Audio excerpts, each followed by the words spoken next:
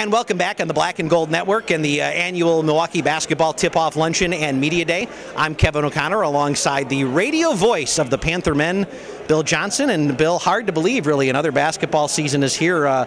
The seasons sometimes move quickly and sometimes move slowly, but the off-season always seems to fly by. Yeah, it's great. I'm really happy to be back. Obviously, this is another fun year for the Panthers. They come in a little bit under the radar, but I kind of like them in that setup. Yeah, and we've talked about that some, and I think that's going to be the theme in the early going is we know, and outsiders know of some of the guys. I think the intriguing thing is a lot of the guys that people like you and I might know some about, but a lot of people outside of the team and the immediate circle haven't really seen and thus don't realize some of the capabilities they have. Right. When you get a new guy at point guard, it's a mystery to everybody. I mean, I think it's kind of a mystery to us, too, as to exactly what Jordan Aaron is going to be like running this team. We remember what it was the past 2 years with Kalen Williams running the team, and we saw what it was like when he wasn't on the floor. And it's going to be interesting to see if Jordan Aaron can be that type of a presence right away where it becomes his team. It's tough for a newcomer to do that. It even took Kalen a little while to get established in that role. So I think that's going to be one of the real keys, is to see Jordan Aaron and the way that he makes this his team. And I know that's a guy that a lot of the other players keep talking about because they're going to look to the point guard, get him the ball, and do certain things. I think another theme is the fact this is still a group with 5 seniors. Now, some of them haven't played a lot in their careers. Some may very well not even play a lot minutes-wise this year. But when you have 5 seniors, guys that like Ryan Haggerty that have been around the program for that long, there is a certain leadership element you figure that this team is going to have. Well, and I swear Hags has been around longer than that. It's like he's got to be going into double-digit years being with the team, but he does all the little things. I know that's something that people say about a guy that doesn't put up huge numbers, but it's really true about him. I mean, he does the little things. He's the floor burn guy. He's the guy that can come in and play a little defense if you need him to. He'll hit a shot for you from time to time. So he kind of fills in the cracks, but obviously James Harzma is going to be one of their main scorers. I think what we saw second half of the season last year with Paris Gully is what we're all really looking forward to seeing for more of a full year this year. It's an intriguing team, and I think that the thing that's great about it is it really is a team. It's where you can get it from different areas and different nights, and I think that makes them tough to defend.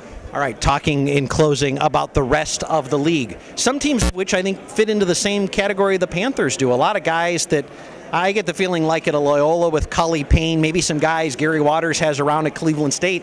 There are teams under the radar that think they're going to be pretty good, but then we also know there's the quantities like Valpo, Detroit, or Green Bay who have a lot of people we do recognize back. It just strikes me as though the league, top to bottom, as deep as we've seen it in a long time. Yeah, I think so. I mean, when you talk about Valpo and the way that they swept to the conference title last year, and with Brokoff back and with Van Vyk being a big that just does so many things that nobody else does in the conference, that's huge. I think Alec Brown coming back for his junior year up in Green Bay, a big that gets the ball inside but can hit his free throws. I think that's so important, plus a shot blocking presence. Kiefer Sykes, we saw how athletic he can be at the point. You want to talk about an under the radar team though? How about Youngstown State with Damian Ergel, who's on that preseason all-conference team, but those 2 guards that they have coming back as well, and Perry and Allen, that's a team, and we found out last year how difficult it is to go into Youngstown and win, especially on their home floor, but even on the road, those guys can score a lot of points in a short period of time. And you mentioned Loyola. You can't get much more under the radar than those guys, but with Avercamp and Cully Payne, they've got some real talent. Yeah, and you mentioned Youngstown. I mean, you remember just even the game here last year, the kind of points they put up. Then in closing about the Panthers, the non-conference part of it, some great major teams. It's be the best team on the schedule. I mean, some intriguing. Yeah, I think any time that you go in and play an SEC school, we've had the opportunity to do that a few times. They'll go in and take on South Carolina. I think that that's going to be a great challenge for them. They take on Bo Ryan in Wisconsin. That's always a special game for the fans and a special game for the staff because of the connections that they have with those guys.